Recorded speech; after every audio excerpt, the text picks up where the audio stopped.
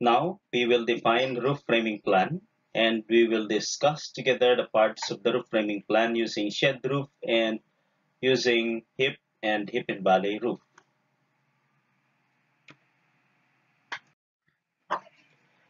This is the meaning or definition of roof framing plan as stated in your SLM 3.1. Roof framing plan is the plan which shows the parts of the roof framing of a roof with labels, specifications for the materials of the roof framing, and the dimensioning system. This time we learn together about the parts of the roof framing plan using shed roof. These are the 5 parts. The first part is roof beam. These red lines labeled RB are the roof beams. The next part is the column. Your columns are these blue boxes, which are rectangular, and one square column.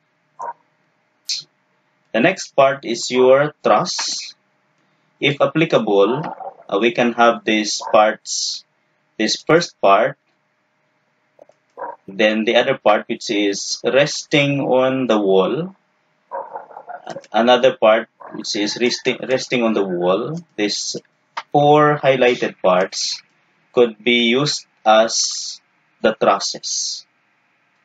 For the fourth part is the rafter or the rafters. These black heavy lines are the rafters.